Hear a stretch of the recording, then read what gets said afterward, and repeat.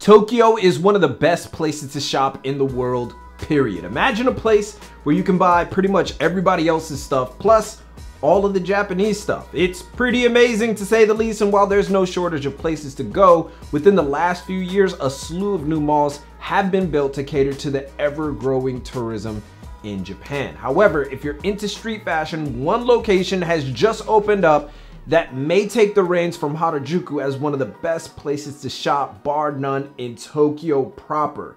I'm your boy Reggie Casual, and this is PArco.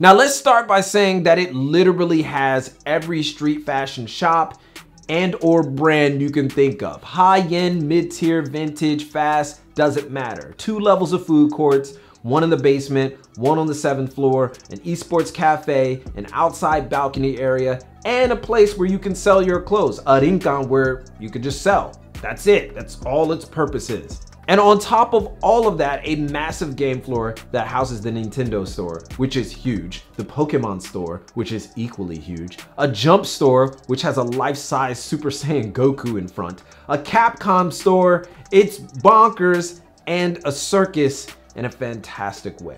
As far as fashion shops you'll be met with, of course you get your typical Gucci, Comme des Garçons, and Dior, but it also houses favorites like Undercover, Ground Y, The North Face, Billionaire Boys Club, Bait, Sneaker Shop, Sakai, Nubian, Ambush, Better-Better-Jing, Onitsuka. You literally can't name them all. There's so many. And if you're not looking to spend major cash, PArco has you covered. As you go up the levels, you're met with a lot of brands and select shops with fair price points. There's actually an area called the PArco Cube that houses small boutiques and shops from smaller, more niche labels. So there's pretty much something for everyone at every budget level. There's so much to explore in PArco that I'm not sure you really get a sense of it with the first time going. It positions itself exactly where it used to be as far as location wise, but takes up so much more real estate that once you realize just how enormous it is, you'll certainly be overwhelmed.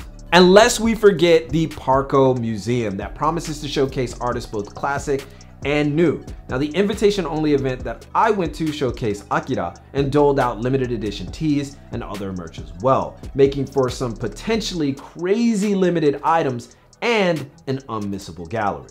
PArco very nearly renders Harajuku as a whole obsolete for those who don't want to search high and low for the best Japan has to offer. Sure, if you want to see the hidden, more intimate stuff, you'll still have to traverse the alleyways of Harajuku. That's just what Harajuku is.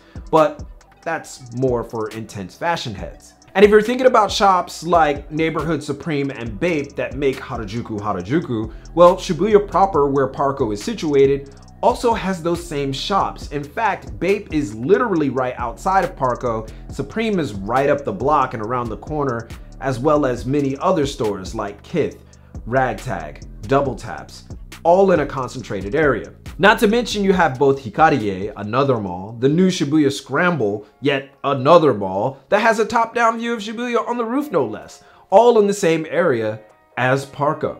It's safe to say that Shibuya is definitely priming itself for a return to form before the 2020 Olympics, albeit a bit more international friendly, which comes with a few caveats, some minor, but others a bit more problematic.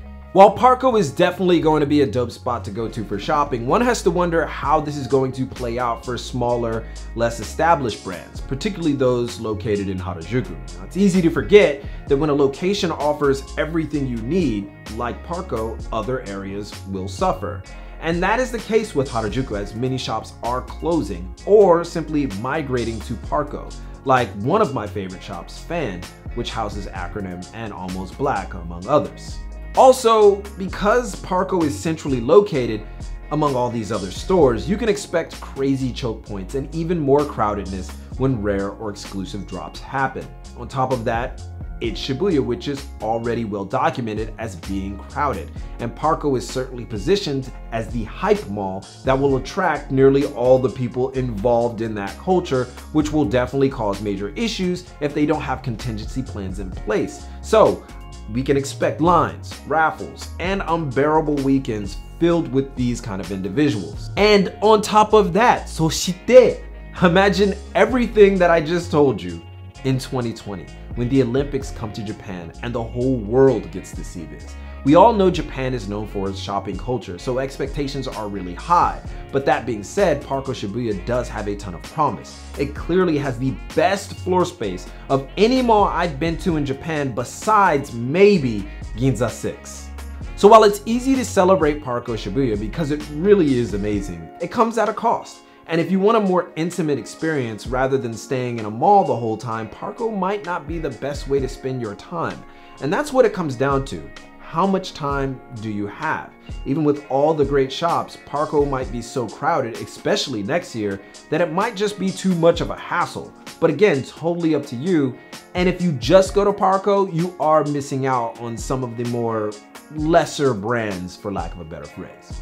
That being said, that's PArco. Well, tell us what you think of this new location in Tokyo in the comments. Give a thumbs up if you liked the video and follow us on Instagram to get the latest out of Japan or wherever else we may be. But most importantly, keep it locked right here for all of your info on international street fashion and culture from Tokyo. It's your boy, and keep it casual.